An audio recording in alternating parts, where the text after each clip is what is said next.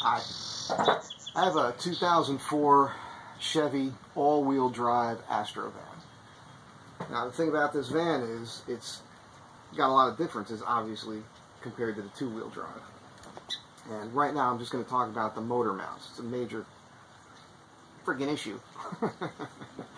I replaced my mounts last year when I was ignorant to how these things work and how they're manufactured and what makes them different from the two-wheel drive version.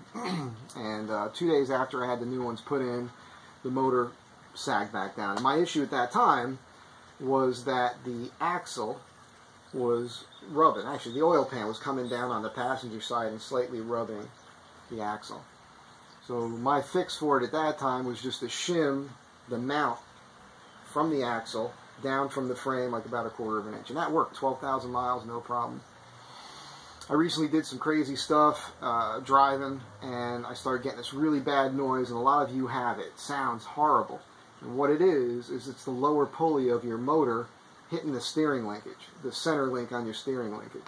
If you're hearing this crazy grinding noise when you cut the wheel, mostly for me it's in reverse, and normally when it's on a grade, or even if I pull up into a driveway sometimes and cut the wheel, I'll hear it a little bit. It goes away. Your motor's sagging. And I do a lot of my own work on the van, but I brought it to a place where I've had guys do work for me, and I trust them, and they're good guys. Here in LA, they're in Culver City. Ronnie's Car Pros, good guys. We put the vehicle up on a lift and put a screw jack stand underneath the motor. And before I did it, I said, hang on a second. And I adjusted the fan blade so it was down low. You know, the shroud is hard mounted to the frame. And that blade was just about touching. And every once in a while I get a funny, when I hit the brakes and I'm at a stop, I'll get a little rattle. And I think it's hitting. So we lifted the motor, and it went from practically touching to where I can get over 2 fingers underneath the fan blade. So clearly that motor can move, and it is moving with the crappy aftermarket engine mounts. The thing is, they don't sell the part anymore. It's not made anymore. They sell it, but it's wrong.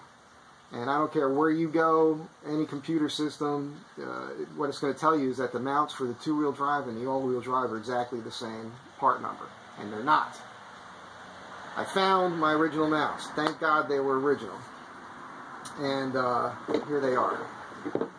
This is your passenger side, this is your driver's side, and if you look at those bushings inside the cage, you're going to see that that bushing is slid back towards the back of the vehicle, about 1/4 of an inch or so. I got to put some calipers on that.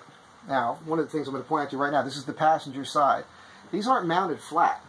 You know, it's funny, when you take them out of the box and you look at them, you land on a flat surface, you're thinking if you wanted to lift the motor, you put a plate under there, it would lift it up. Theoretically, if you put a plate under it, would kind of give you a little height. But really, they're mounted like this on an angle. And if you look, see that space here? You see there's no space here? This bushing has deteriorated over time, and the weight of the motor has pulled it down towards this part of the cage. That's what lowered the motor on that side of my truck. This is the driver's side, and if you look, there's still a gap underneath that bushing on that side. Yeah, very important. Something to think about. So, they're mounted like this inside the vehicle, on an angle. Alright, you got me? You heard me? Now, there's a company called Prothane, and they make a polyurethane bushing kit. That's what that looks like. You see the shape of that, and right away your brain's going, oh, son of a bitch, that's going to fill up all the space inside the cage. That is correct. That's what it will do. It's shaped to fit in that cage. Now this cage looks kind of tight, so I'm likely going to have to take a belt sander to this, or whatever, and shape it a little bit to fit it in there. When I do that, I will make sure to adjust this bushing so it's back in the correct alignment spot for the all-wheel drive vehicle. Okay, the kit also comes with some nuts and bolts. The idea is you drill out these holes here, cage separates, and then you can go ahead and shape this, fit it in there correctly, and then bolt it back together. When I do that, I'm going to use some polyurethane epoxy or something to kind of lock it into place. one of the things I want to point out, these being the originals, this one, you won't be able to read it here, I'll show you in a second, but there's a part number here. On this one, it's located here on the driver's side. It's right there. You can screenshot this if you like. Those are your part numbers per side. If you could somehow find them somewhere in some old dealership someplace, that would be awesome to get the originals. Even if you can get the originals, I suggest that you wedge something in these spaces on either side of the bushing. I'm a woodworker. I design and build custom furniture for a living. I'm pretty stinking good at it.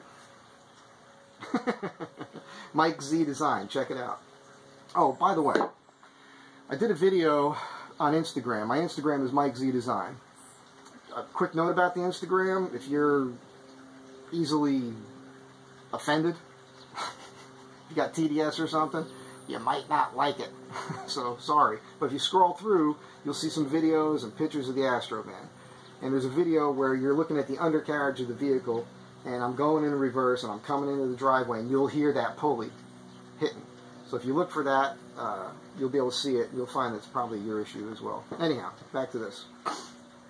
So, I didn't have these. I took these out, and I left these with a friend of mine who builds custom parts for Jeeps and VWs. I was going to have him make me a custom set of mounts, because I incorrectly thought that these were aftermarket mounts. I thought that that bushing had slid back in there. I didn't expect it enough, and I didn't know enough about it at the time. Since then, I've personally handled at least 8 different manufactured, from different companies, motor mounts for this vehicle. They're garbage. Now, I also wrongly thought that the good ones were the ones that had rivets, like this one. Now, this is a Napa part. This is the best mount I've found out there. I would actually use this mount. I would fill in the space on either side of the cage, between the mount and the cage. And it's a pretty good heavy-duty piece of steel. I found this. I went looking around for a match. I could not find a match. I called Napa all over the country. Had friends send them to me. I got 4 sitting in front of me right now. So you could use this and get away with it if you could find the heavy-duty one. Drill out the rivets, put this in, or even just slide this bushing back and then shim between the bushing. I think you'd be okay with that for a while. Here's another Napa one. You can see the difference. Thinner cage, smaller bushing, more of a garbage kind of rubber, you know. It's also knocked over on the ends up here, so if you see that, you know you don't have an original. Here's another one. It's also another Napa, or I think this is AutoZone. Look at this garbage. Look at that cage. Look how thin that is. You put this in your truck, first thing that's going to happen is the weight of your motor is going to bend that cage. Total garbage. Can't believe they even sell it. If you put these in your vehicle and it sags again instantly, because it will, they should be responsible for paying for it, selling this crap. Here's another one. This is another Napa. Again, skinny cage. Decent bushing though in this one. One of the reasons I can tell is that the bushing has some things cast into it, which is kind of kooky. If you see that, you know, it usually denotes a better quality product. At least that's what I found in life. So that's the story. If you still have your original mounts, keep them. Drill them out. Separate them. Either get another bushing. If you can find a decent bushing in one of these other mounts, buy it, take it apart, and keep your old cages because they're better. But you can go with the Prothane. The Prothane is like 82 bucks. With tax and shipping and everything else, it comes out, it's like 100 bucks by the time you get it. 90-something dollars. You can give it a shot. I think it's going to work. I hope this has been helpful. I know it's a hassle. If you've got an all-wheel drive Astro van. And I'm specifically talking about the 04, by the way. The last 3 years of Astro, they got rid of them. They stopped making them in 05. 03, 04, and 05 are interesting because they upgraded the vehicle. They put 16-inch, 6-lug wheels, 4-wheel disc brakes. The suspension's a little upgraded. I think they even did something with the transmission. I'm not 100% sure on that. But it's a... Astro van is a funny thing. People call it a minivan. Those of us who have them, we call it the van that can. Because we know that vehicle is built on a truck chassis. There's a reason why workmen all over the country use these things and they're still on the road. They're heavy, they're trucks, they're heavy-duty trucks. They just happen to be a van. Anyhow, again, hope this helps. And if you have any information on this, if you've done this, gone through this, you got a better idea, let me know. By the way, one last thing, I've got some steel plate. I'm going to trace out these bottoms and make my own custom plates. I got them in 1/8 inch, 3/16, and 1/4 inch. I'm going to play with it. But I'm thinking, because the mount sits on an angle, it's about what it sits like inside the vehicle. I'm thinking it might be smarter just to make a plate that goes over these, underneath these 2 holes and just lifts it that way. Now, that might give me more height rather than the whole plate. I'm not sure. If you have a better idea, let me know. Again, I hope this has been helpful. Have a good day.